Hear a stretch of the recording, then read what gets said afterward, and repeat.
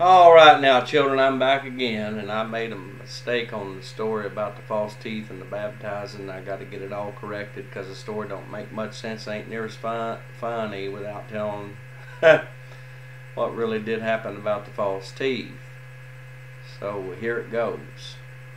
Now that second time when I had to baptize that stout woman, when my foot slipped on that rock and I had to pull her up and my false teeth come out, well, I said we looked everywhere and we couldn't find them.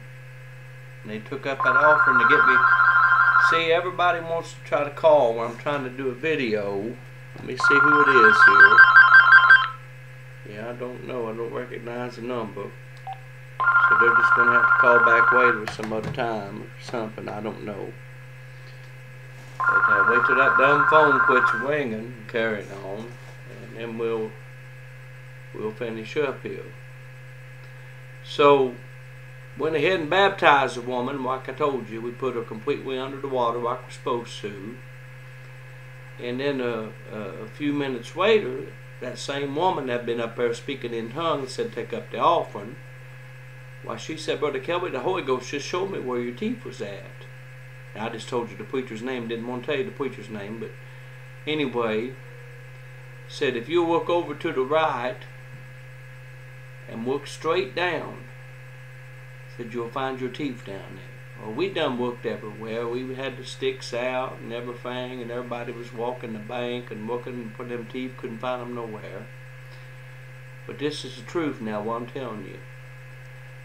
I went over to the right, 2 steps, just like she said, and I looked down in the water. And when I looked down in that water, there was them teeth looking right up at me, just a smiling at me, and the water was crystal clear, just as crystal clear could be. And I looked down there, and I reached down in that water and picked them false teeth up and put them back in my mouth. And the worst thing about that whole story is I had to give all that money back to all them people. Anyway, praise the Lord. Shout hallelujah. God can do it now, children. He can find your teeth no matter where they're at. Everybody give the Lord a big shout of praise. I know it ain't near as funny, but you tell it all together. I told it so many times. I don't know why I got so mixed up. But sometimes you get things mixed up a little bit. Especially when you get a little bit older, you know, and things get on you and pressures and things of life and everything like that, children. You know what goes on. Well, glory to God. But you know, the Lord is always faithful and always bring you through all these things. And He even find your teeth when you get them lost. You children be good. Have a good week. Be good to one another now. And treat each other good. And go to church and shout your heels off. And let the good Holy Ghost bless you now. We'll be talking to you soon.